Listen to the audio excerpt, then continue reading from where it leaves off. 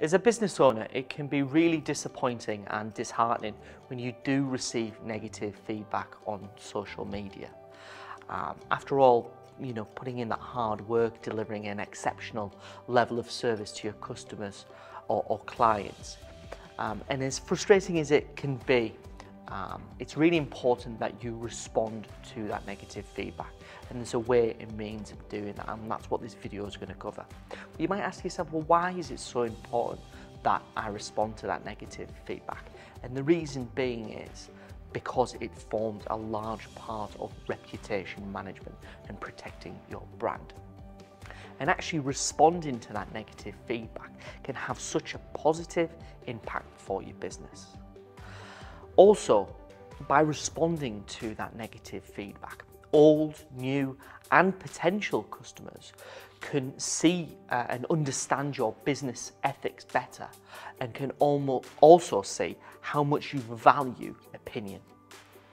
So what we're going to do now is we're going to go through some really simple steps to follow, which will make sure that you ace responding to negative feedback.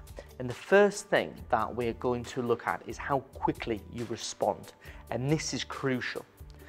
Really, you need to be responding to negative feedback within 24 to 48 hours of it being posted on social media. Okay, so 24 to 48 hours is really the time frame that you need to be aiming for. The next step is to acknowledge the customer complaint. And here you need to keep hold of your emotions. Whilst it'd be really easy, when you're angry, when you're frustrated, to bite back if you like, you need to keep hold of those emotions and not let them overspill publicly, but also to look at the complaint objectively. So you need to acknowledge the complaint.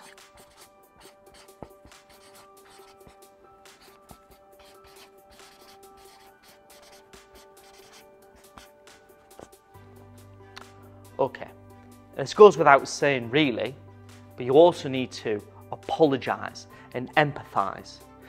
And the reason being is it demonstrates good customer service.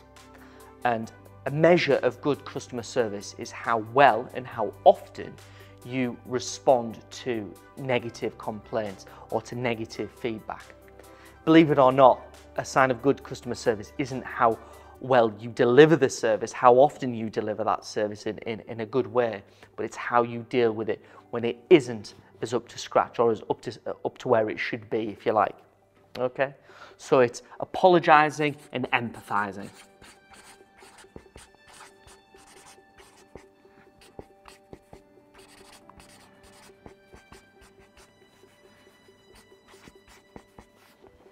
Okay, again, goes without saying, but you should also take responsibility. After all, something must have gone wrong somewhere along the line. Otherwise, the person wouldn't have chosen to leave the negative feedback or comment. So you need to shoulder that responsibility.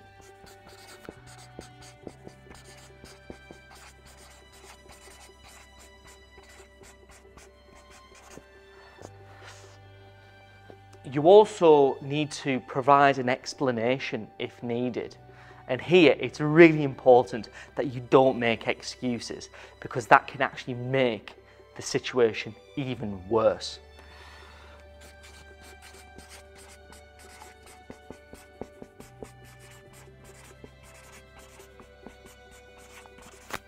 So, for example, if there was a delay in your product getting to the customer or your client, and you can provide an explanation as to why there was a delay, it would always be useful to do that rather than make excuses and kind of pass the blame on, or pass the buck, if you like, to somebody else. Okay?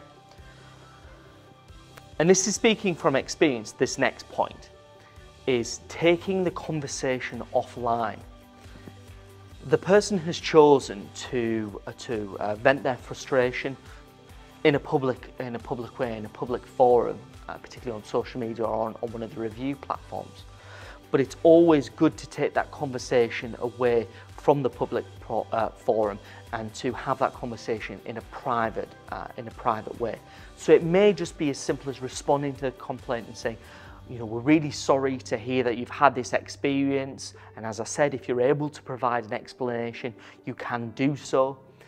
But to take the conversation away from the public forum, you could say something as simple as, could you please send us a private message?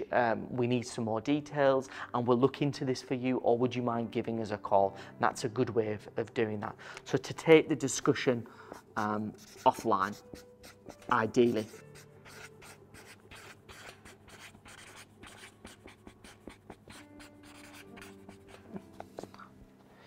Okay, and finally, and this is the most important part, it's to make it right.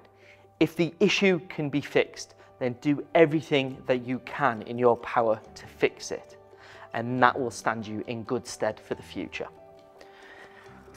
So it's as simple, if the issue can be fixed, fix it.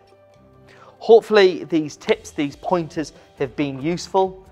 Should you receive negative feedback on social media, on a review platform, if you follow these very simple basic steps, hopefully you'll be able to respond in a professional way that will stand you in good stead and it won't cause any damage to your brand.